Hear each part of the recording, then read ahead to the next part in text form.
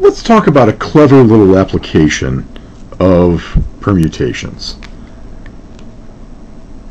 Now, really, in the broad context of cryptography, this is not a good way to encrypt a message, but it is a little bit clever. Let's say that I wanted to encrypt a short little message, something like do homework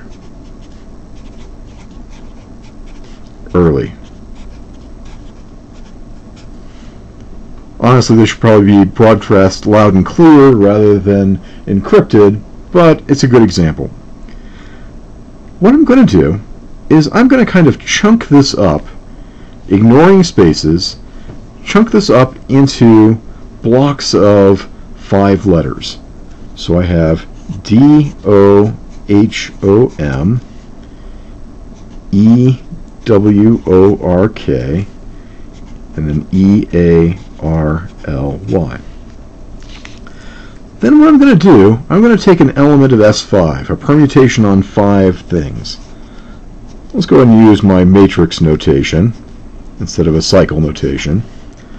And let's just say 1 goes to 4, 2 goes to 3, 3 goes to 1, 4 goes to 5, and 5 goes to 2. I'm going to apply that to each block of this thing. So, in this case, D, the first letter, is going to go to the 4th position.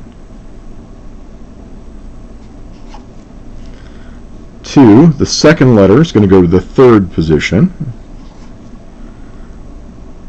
The third letter, H, is going to go to the 1st position.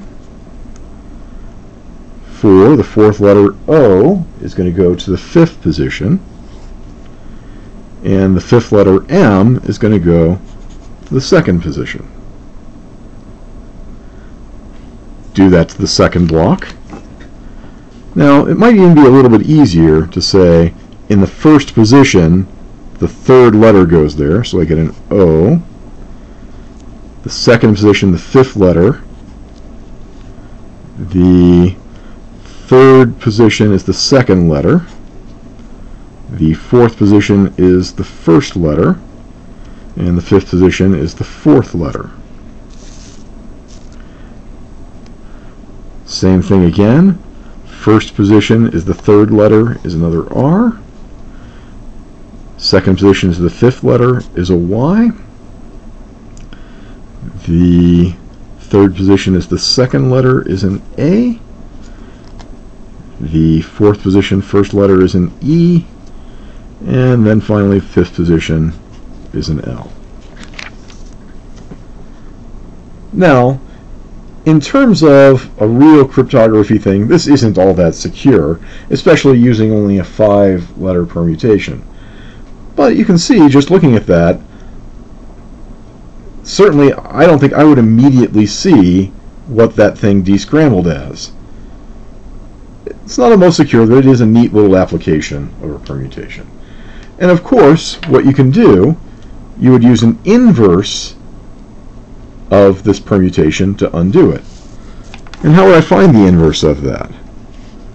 Well, the easiest way is basically just flip those things around. 3 went to 1, so 1 has to go to 3. 5 went to 2, so 2 has to go to 5. 2 went to 3, so 3 has to go to 2. 1 went to 4, so 4 has to go to 1, leaving us with 5 and 4. So applying this, again, chunking it up into 5, we can go back to the original message, which I won't go through.